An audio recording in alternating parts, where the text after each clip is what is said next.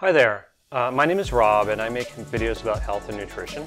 In this video I'm going to explain why information about health is the most important type of information out there in the world and why this type of information needs to be prioritized ahead of all other information that exists in the world basically. While there are a lot of important subjects to know about, such as your finances, car maintenance, politics, home renovation, foreign affairs and other such subjects, information about your health is the most important, as your body is the only thing which you come into this world with, and your health and the health problems you suffer from affect all other aspects of your life, and life can become very miserable and a hellish existence without good health. So in this video, I will first explain why your health is the most important value that you should hold and the first thing in life that you should always try and protect. And second, how your health is one of the easiest out of all of life's problems to fix and correct.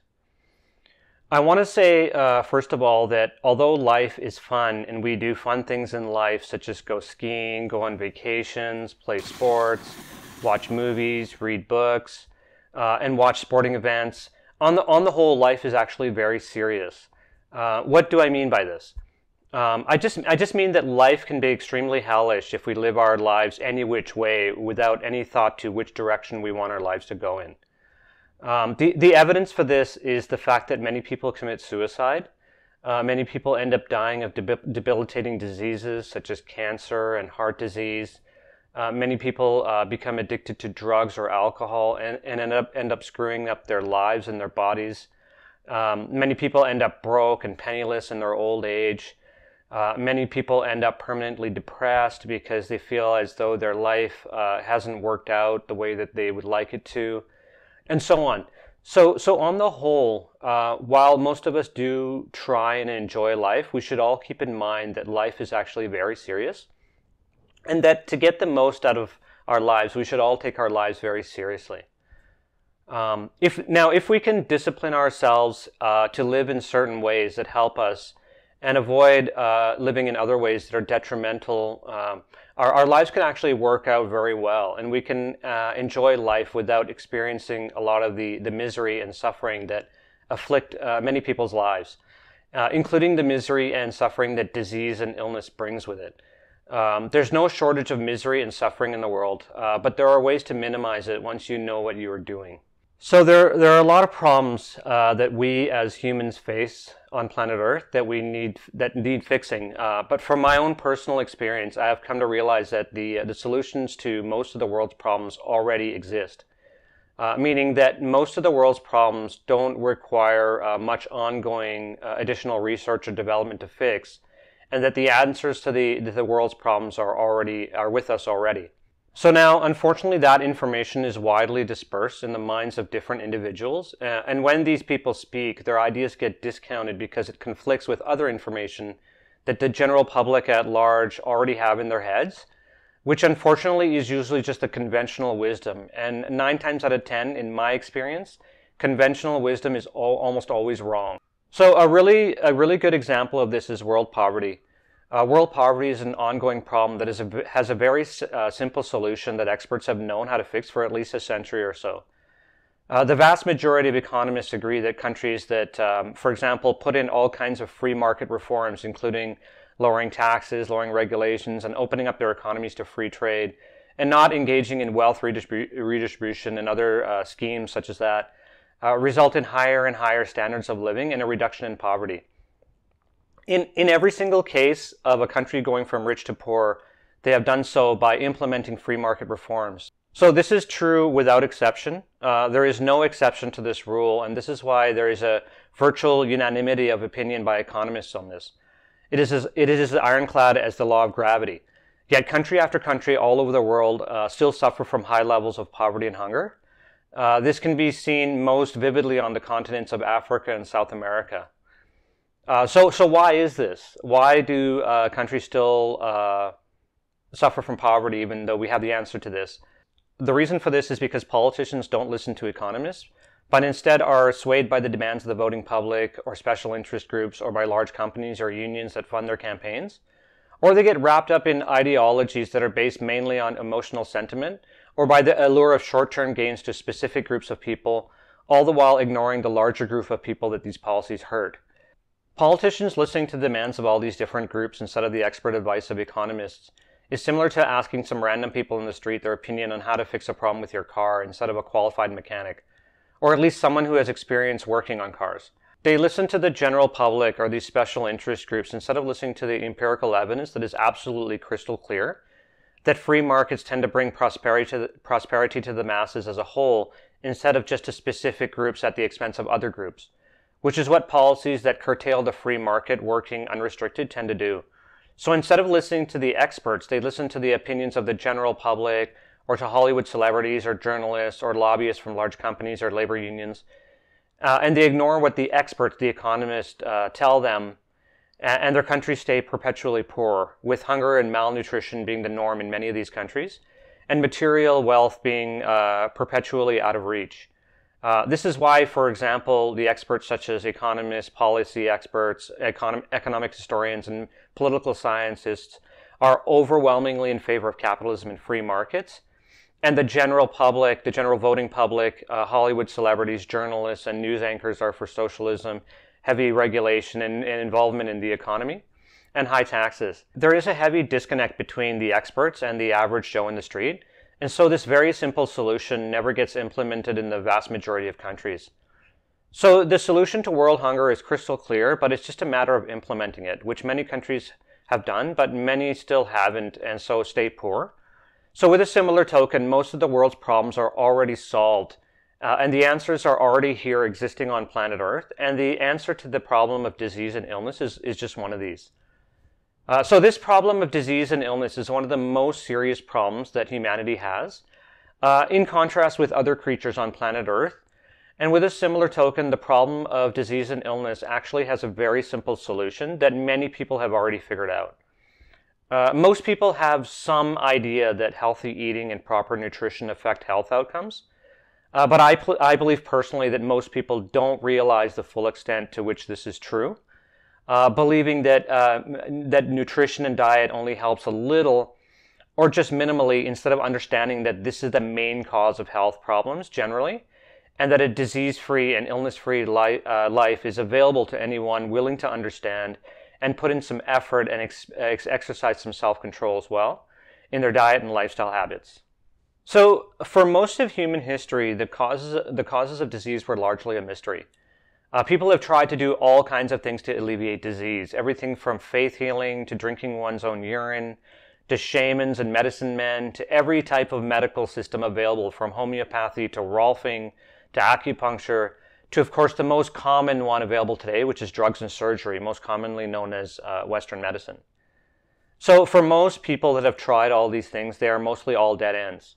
While some may be completely ineffective, such as homeopathy and faith healing, most are basically just short-term symptom relief and are basically just band-aid solutions. Our most common way of addressing disease and illness, which is Western medicine, is the best example of this. But other examples include Chinese medicine and herbology. So why do I say this about Western medicine? So think about any medical condition. Let's say asthma. What is the solution for asthma? Well, it's an inhaler. But do you ever get to the point that you don't need your inhaler anymore and can simply throw it away?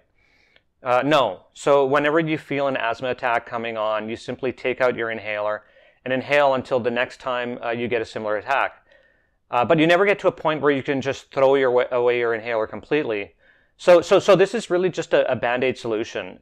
It does work, but only temporarily until the next asthma attack.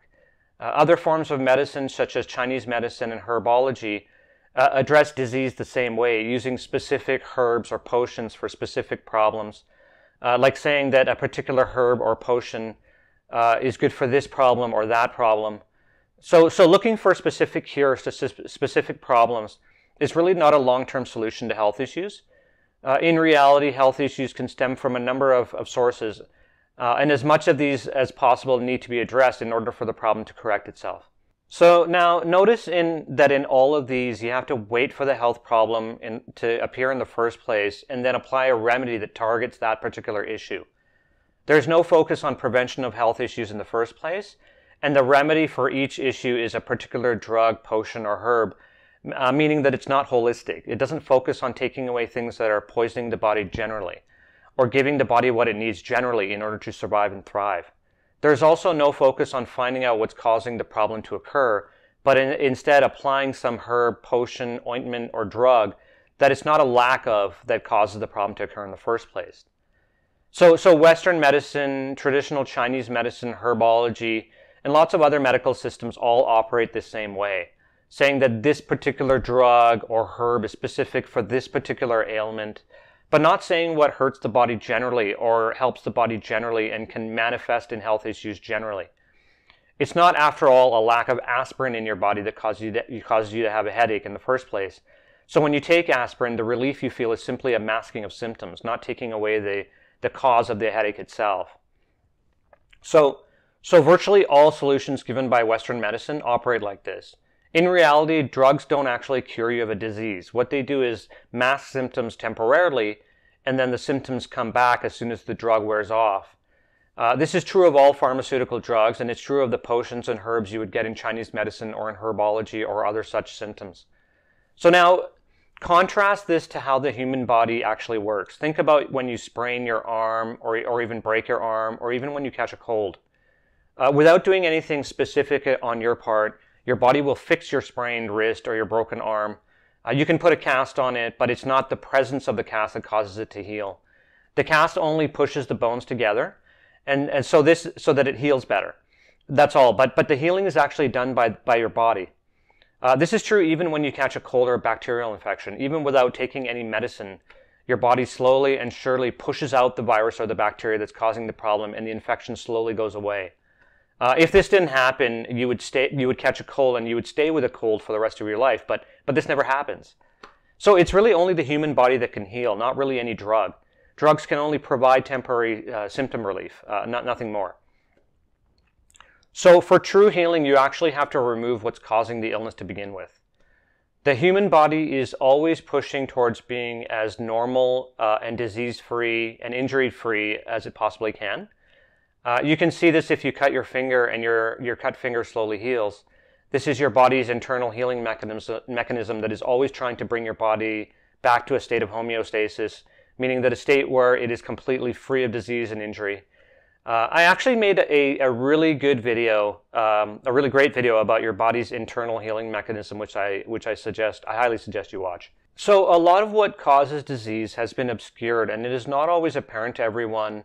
Although in the modern age, there's so much information about health available that it is strange that anyone anywhere thinks in the modern age that disease is a mystery. Every day we are bombarded by information about what foods are good for us, what foods are bad for us, what lifestyle habits are detrimental, and which ones have healing potential. Much of what causes people to think that disease is a mystery is the fact that Western medicine continues to this day to be the main way that people deal with illness. As soon as a health issue pops up, the default way that most people deal with these issues is to run to a doctor. Once in the doctor's office, the doctor doesn't mention anything about nutrition or diet at all and starts the patient on a series of standard medical interventions which only bring relief in the short term. But if the patient doesn't change his diet and lifestyle choices, these interventions have limited therapeutic value and the patient's health issues become more chronic.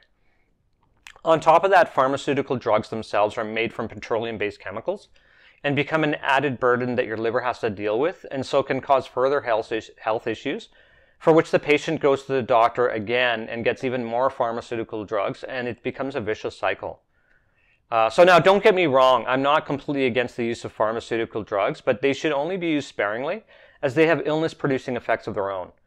Virtually all pharmaceutical drugs come with side effects, and that sometimes can be worse than the problem itself. But I do find it amazing that you can get some short-term relief from symptoms which sometimes can be very hard to handle. For this reason, I'm not actually opposed to the use of pharmaceuticals or the pharmaceutical industry. In fact, the fact that you can find short-term relief from sometimes unbearable symptoms is actually something that I find quite amazing. So pharmaceutical drugs are an amazing invention, just not a long-term solution. I'm going to now show you a video of Lauren Lockman, who runs a fasting center in Costa Rica. He mainly focuses on fasting, but he also advocates a raw food diet and a complete avoidance of processed and refined foods, such as white sugar and white flour, as well as avoiding alcohol, caffeine, and table salt.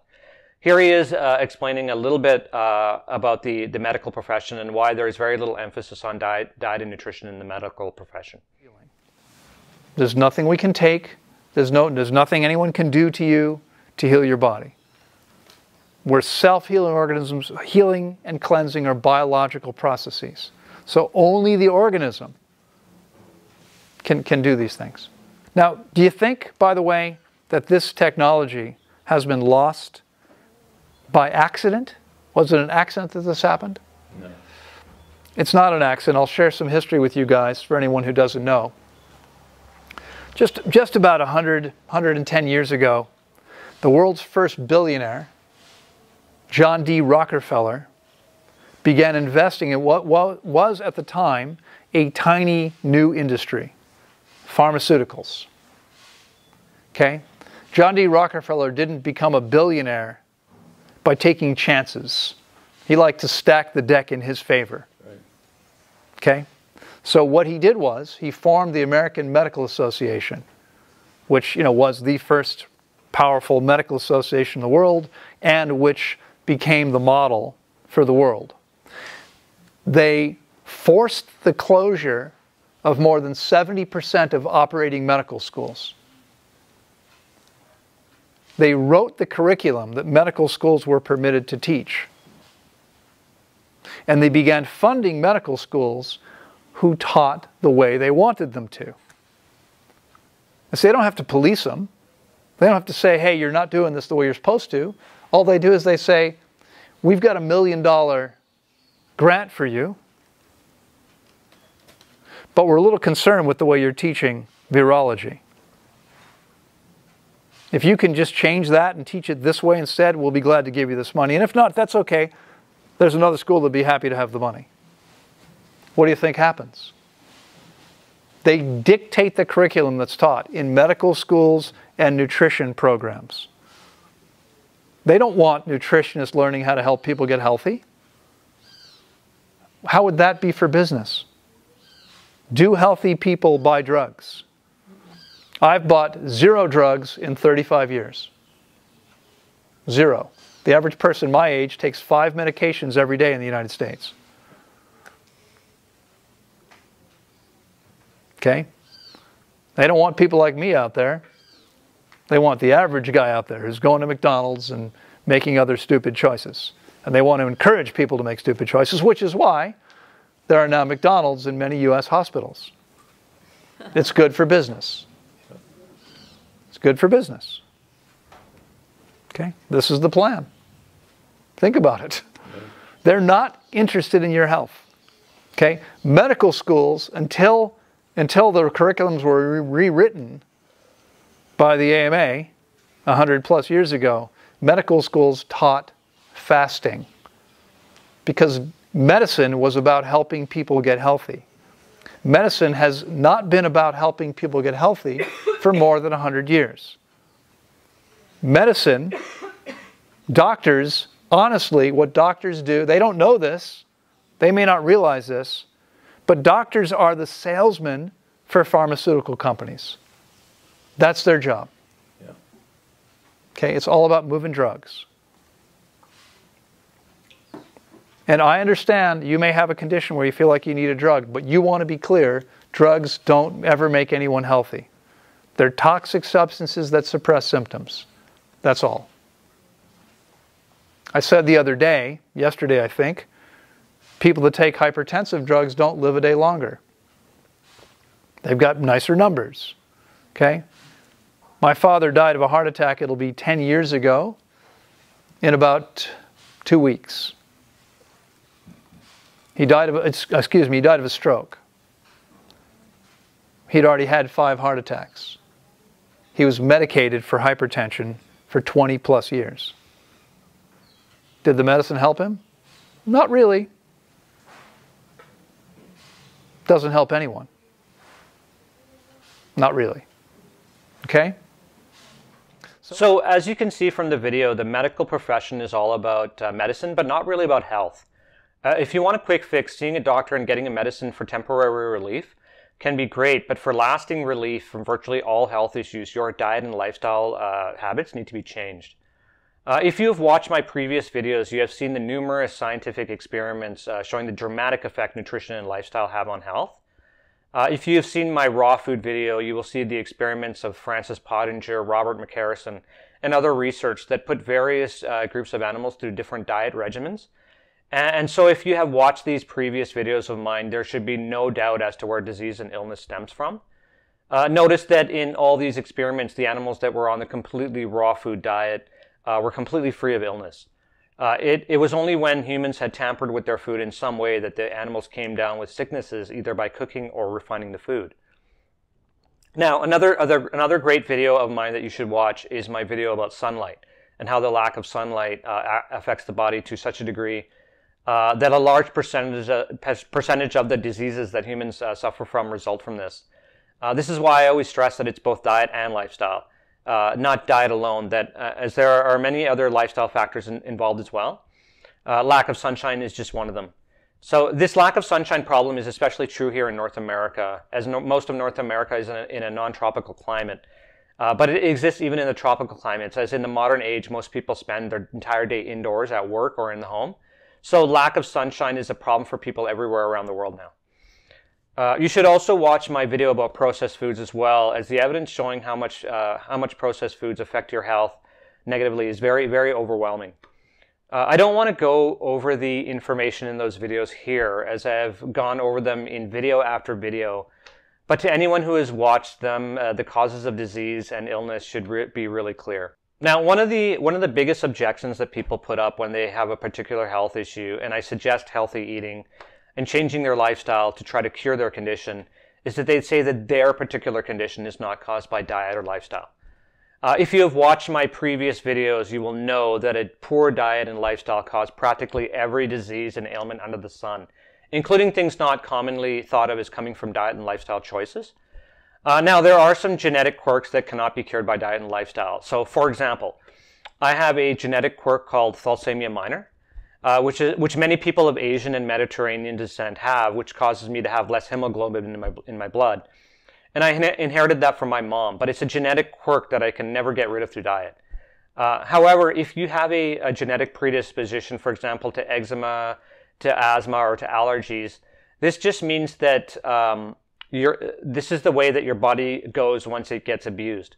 These are very easy things to get rid of through proper nutrition and lifestyle habits. I know this because I have gotten rid of eczema and allergies this way, and it's not the genetic predisposition that causes the problem to occur, but the poor diet and lifestyle habits. The genetic predisposition just tells your body which way to go once it gets abused, but the causes of these conditions is always your diet and your lifestyle habits.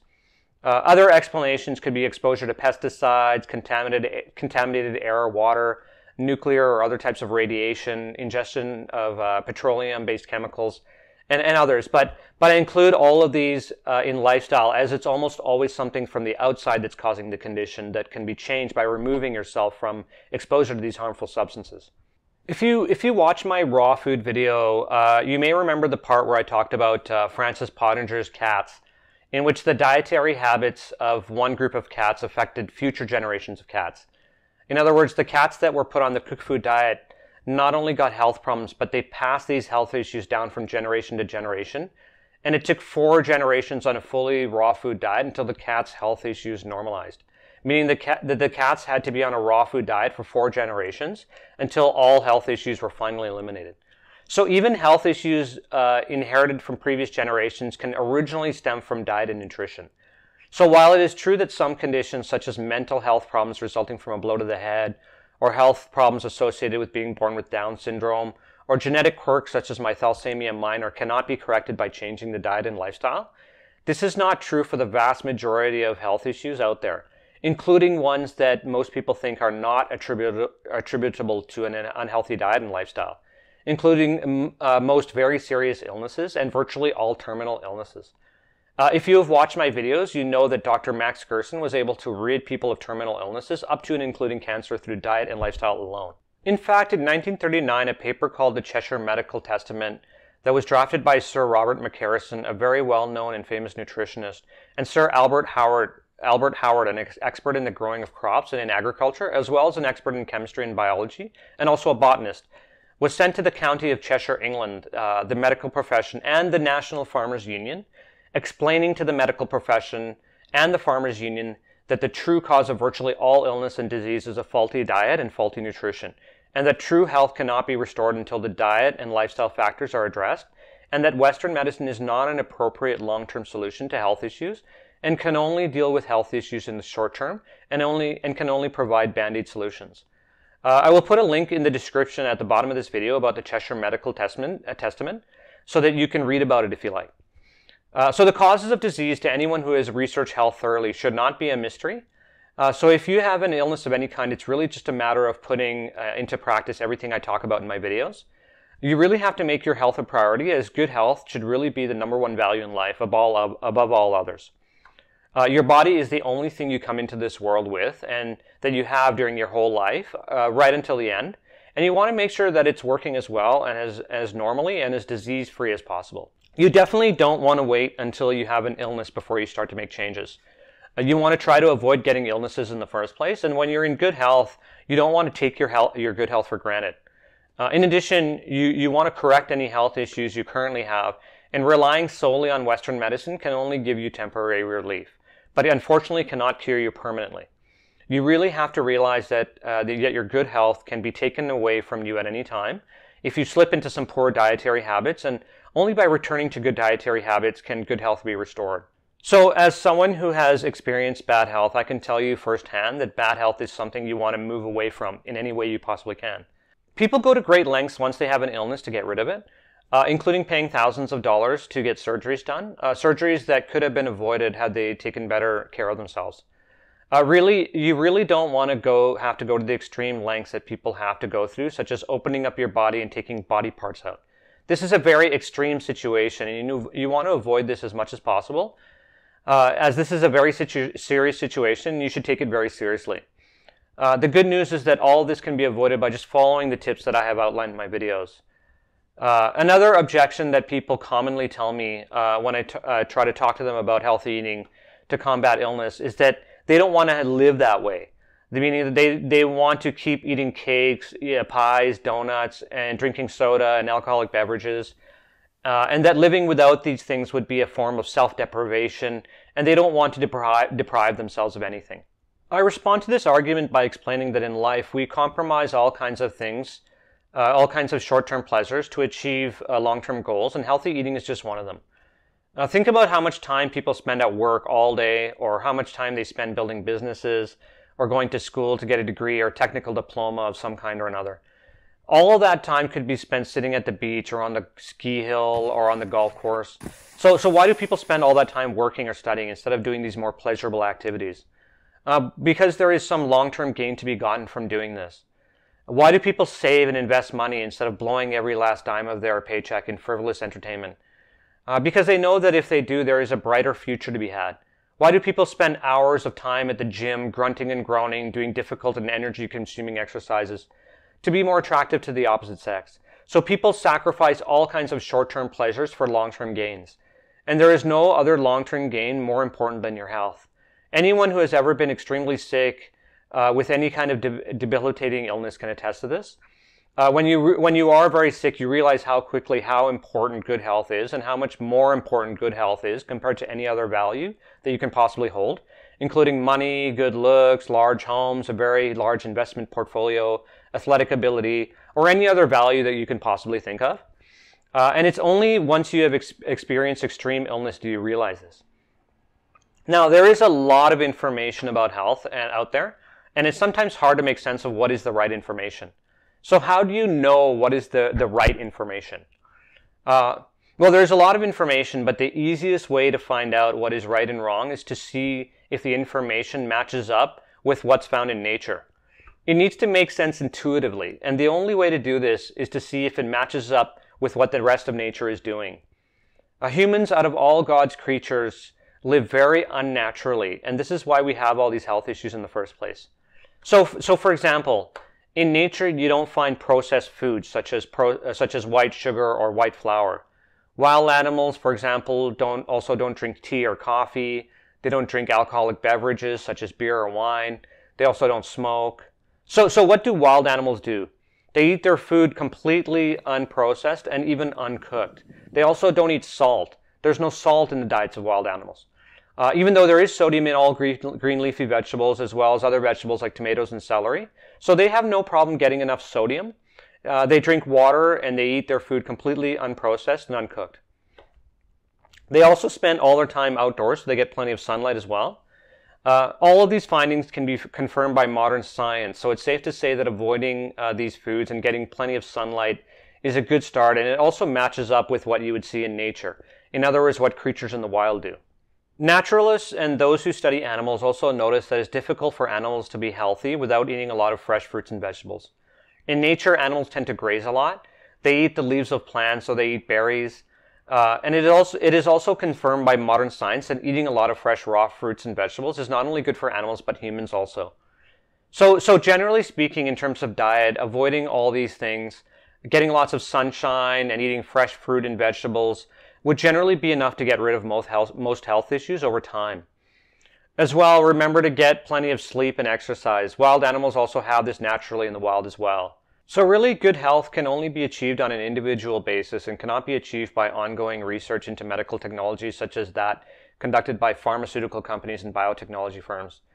Good health in the long run can only be achieved through a change in dietary habits and lifestyle changes, and has to be done on an individual basis by each person individually. No scientific invention can really bring you good health. More research and more medical inventions can only bring more temporary symptom relief, and that's all. All pharmaceutical companies and biotechnology firms can do is find newer and newer ways to temporarily relieve symptoms. So healthy eating and lifestyle is the only way. There is no other secret formula that you can use to bypass this.